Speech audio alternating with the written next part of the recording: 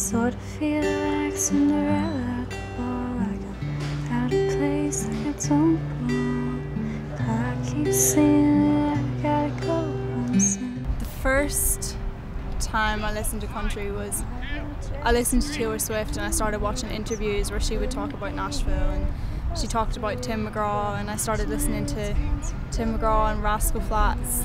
Absolutely loved Rascal Flatts. I listened to like all of their songs, and then I started like clicking links on YouTube to other country artists, and just kind of got into country music. And I would like show my friends, and they would be like, country music's like old guys with beer. It's kind of like people think the country is only Johnny Cash and George Jones. They have this idea that it's like the old-fashioned kind of country. Then I showed them Carrie Underwood and Casey Musgraves, and they're like, oh, country is very different than what people think it is, because there's so many different kinds of country now.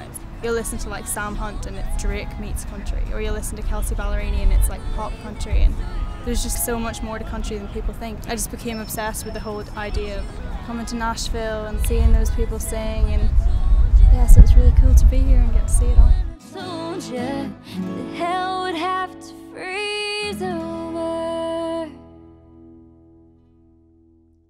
Hey, it's Catherine. Thanks for watching this video. If you liked it and you want to see everything else that I've been getting up to, you can press the subscribe button down below.